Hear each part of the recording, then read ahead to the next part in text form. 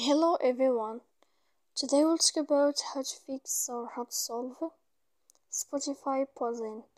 To know how to fix or how to solve Spotify pausing, you should just go to settings. After that, we click apps, default apps, app settings. When you'll find this list, you'll enter to the window of Spotify.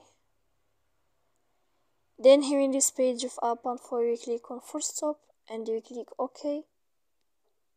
Then we'll enter to storage. Here we click clear cache. You will find here clear data. Don't click here because that can give you a lot of errors. And and in the end you can turn off your phone. So please don't forget to support us by like and subscribe.